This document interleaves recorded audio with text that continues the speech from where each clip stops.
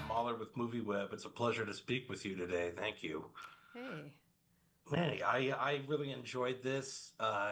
It feels kind of narratively like the mind buggery of Jacob's Ladder, which I know you did some writing on. What do you enjoy about these kinds of narrative twists where reality is never exactly what you seem, where you're always questioning? And how do you sustain that over 10 sort of episodes?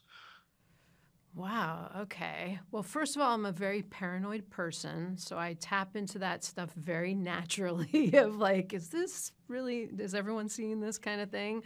So I'm a huge fan of that kind of thing. We also, we talked a lot in the room about how this show is very rooted in sort of emotional trauma, right? Trauma and grief and loss and those things, and how those things color the way you see the world.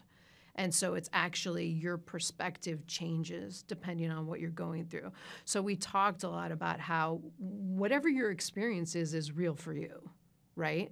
So just living it, that's what I love about psychological thrillers, of like living inside of this character's experience that for them is very real and emotionally true.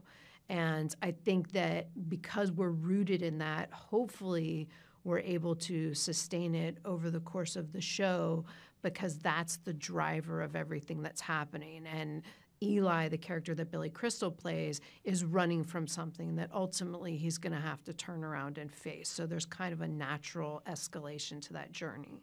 Yeah, and it's always disorienting when you're in a totally subjective space, Yeah, and I think the exactly. show handles that really well. You mentioned Billy Crystal.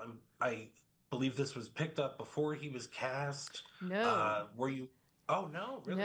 no. So I this, apologize. so this, this idea originated with Billy Crystal.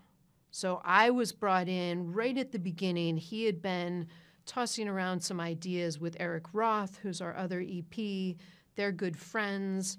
They wanted to do a child psychiatrist. They couldn't really track where they wanted to go with it. And Eric, I had developed something with before, and we really loved working together. He's fantastic. And he called me up and said, would you like to develop the show with us? So Billy was always a part of it from the very beginning. That's my fault for trusting Wikipedia. And he's fantastic in it. Think there's something fundamental about very funny people.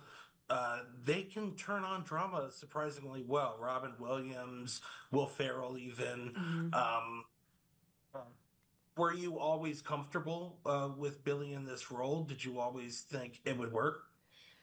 I've never had the experience before of developing and writing a character with the person who's going to play the character.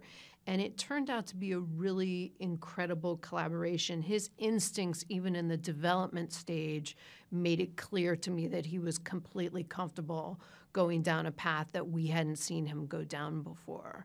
The stuff that I was so excited about was all, I love that he embraced all the sort of, more genre elements, but the emotional stuff and the scenes that he has with Judith Light, his wife, and that emotional story.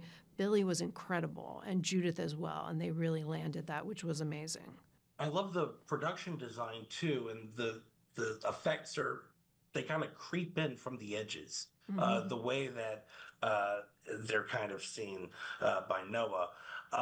How much of this did you want to be actually spooky? It's spooky season. It's being released right before Halloween. Did you want this to cross over that line into kind of horror elements? Yeah, for sure. We wanted to, I love what you're saying about it creeping in, because you wanted to have the sense that your nightmares are bleeding into the real world. And it starts as something out of the corner of your eye. So, really starting with that unsettling unease. And then the show really evolves from there to sort of bigger horror elements, which again are always tied into this emotional, these ideas of trauma, and trauma is horrific, so they very naturally blend together, I think. Well, that's my time. It's a very addicting show and very Oh, warping. good. Congrats. Thank you so much. I appreciate it.